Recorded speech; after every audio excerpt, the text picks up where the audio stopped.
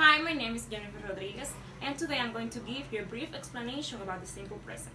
The simple present is used to talk about daily routines or habits, actions that happen continually in the present, like every day, every month, every year, etc. For example, we need to use subject plus verb plus time expression. That's the rule for the simple present. For the subjects I, you, we, they, the verb is normal.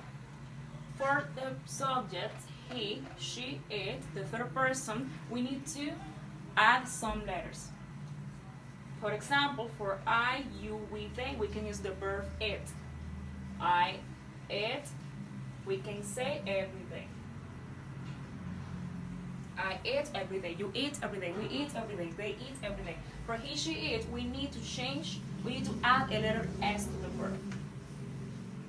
For example, he eats, she eats, it eats every day.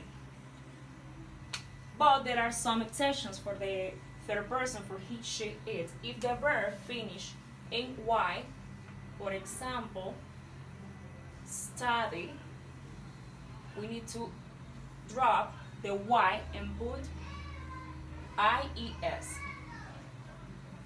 For example, she, because it's for the third person, he, she, it, studies every day. Also, if the verb finish in SS, CH, SH, X, we need to add ES. For example,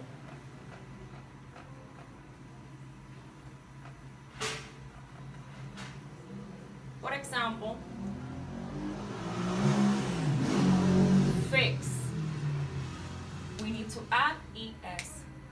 For example, he fixes the car, she fixes the laptop. For the negative, we have to use, for I, you, we, they, we use don't.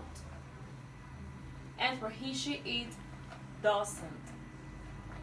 But the verb is normal. So I hope you have learned a lot about the simple present. So thanks, goodbye.